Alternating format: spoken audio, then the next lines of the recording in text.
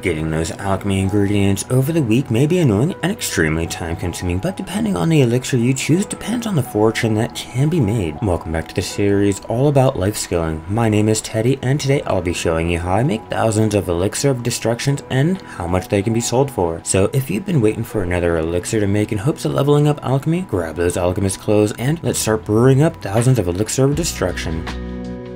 Despite the trace of hunt and snowfield cedar sap being extremely annoying to gather, if you're able to stockpile a good amount, it's easy to turn them into elixirs that can make a fortune when sold on the central market. The elixir of choice today is going to be the Elixir of Destruction. These elixirs are great for creating the Master's Medicine Box, and for what I'm planning on using these for, the Elixir of Indignation to sell for a nice amount of silver. But how are these made and why are they so expensive? Just this ingredient alone can be time gated, and the trace of hunting and snowfield cedar sap are the worst time gated ingredient needed. But to brew the Elixir of Destruction needs 1 oil of storm, 3 traces of hunting, 5 clear liquid reagents, 5 powder flame, and lastly 7 snowfield cedar sap. As a recap on how to get all the materials needed, or if you just didn't know where to get them, let me show you how to gather them and where to go. Starting out the list is the Oil of Storms. This can be made by using 1 tyrant's blood, 1 old tree bark, 1 fruit of abundance, and 1 powder of thyme at any alchemy tool. If you want to see how much the oils can make, be sure to click the video in the top corner, or the episode link will be in the description down below. These can also be bought from the central market if you choose, and as an added bonus, these can be produced as a byproduct when performing alchemy. Next on the list is the Trace of Hunting. These are a little harder to get with needing to send workers to the Lynch Farm Ruins node here, or the Glish Ruins node here. Heading out to Mushrooms and Centaurs has a small chance. The Lucario sacks when completing Lucario. Alchemy delivery gift boxes. And lastly, these can be obtained by completing the Dalatian's bonus alchemy quest that can randomly pop when performing alchemy. These are a little harder to get off the central market, which can slow down how many can be bought.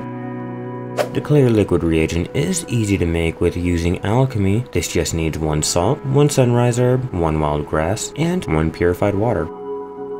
These can be obtained for exchanging the mysterious catalyst or can be bought off the central market. Much like the oils, these have a chance of being obtained while performing alchemy too. Next on the list is the powder flame. These are the easiest powders to get with being obtained from the workers on the copper nodes. These can also be obtained while mining copper or sandstone. And lastly, these can be bought off the central market. The final ingredient on the list, and the most annoying one to gather, is the snowfield cedar sap. These can be gathered using workers at the Windmill Perch node here, and the Jade Starlight Forest node here. These can also be gathered from the trees out here around Elton. If you can manage to get a pre-order, these can be bought off the central market too.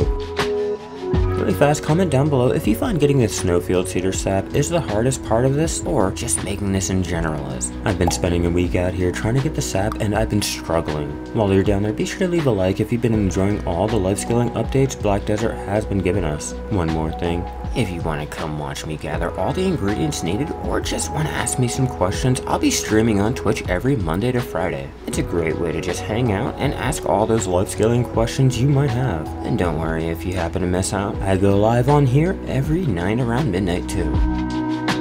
But back into brewing up all the elixirs needed, I made sure to get the weekly quest from Liana, and here's my mastery though. It's not gonna matter for me. I'll be using the +4 silver embroidered for the added experience instead, and the trans tier for another 30% life skill experience. My goal is to make at least 2,000 Elixir of Destruction, but if I can't get enough, I'll have to go out and gather more throughout the week. Throwing everything into the cauldron though, it's time to sit back and see what fortune will start to roll in.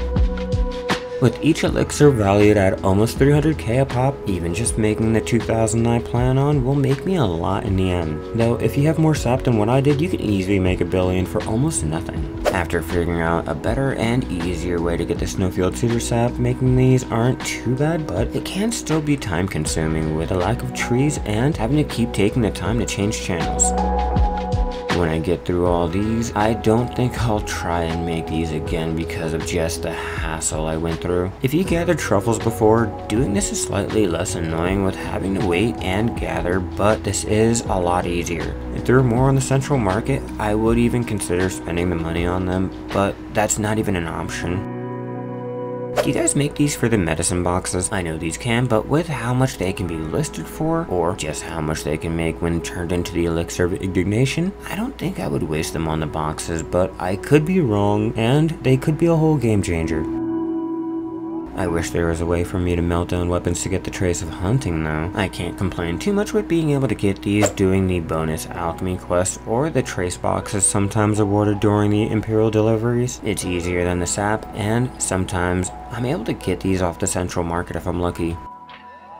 I should head out to Mentrooms to check to see how many traces I can get in a session. I'm wondering if it's going to be a good way to supply the traces needed, or if it's going to be like every other grind area with the traces. You know, where you only get a couple traces if your item drop rate is as low as mine. After doing the grind to get the map pieces for the archaeologist map, I know I can get the money to buy the supplies, but getting them manually is a tad bit too slow for me as a life skiller. Eventually, I'll spend the whole day getting more knowledge so I can increase the item drop rate I get. Hopefully that'll increase the amount of traces I can find while grinding.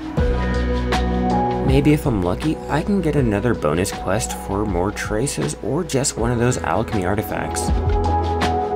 I did get lucky and managed to enhance my Manus Alchemist clothes to try, even though I'm still using my +4 silver embroidered for the added experience needed. I'm still master, and until I hit Guru, I won't need to touch my Manus gear for brewing.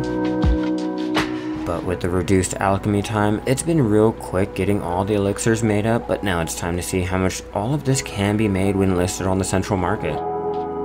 Heading outside and putting these on the central market, I was able to make about 1,351 mil. This isn't too bad for the elixirs, but for the whole process, I don't think I'll do that again. Now for the blue grid, I was able to make about 58.1 mil, which isn't bad, but I'm going to use these for the Elixir of Indignations instead of the green grade. There are faster ways to level alchemy and make more money with it. This is not meant to be the best recipe guide or how to make the most money. This is just a fun way to show you how I level alchemy and make money while doing it. You should just enjoy the game at your own pace. I hope this helps you decide if heading out to gather the ingredients are worth it just with how much these can be sold for, or just how to make them for your own plans. I did like making more than 200 mil after spending nights on stream sap collecting, and if you want to see another way to level those life skills, or just want to see how to make more money in Black Desert Online, click this video here, and I'll see you in the next episode where I'll finally stop wasting time and get those Elixir of Indignations made up and sold for a nice amount of silver.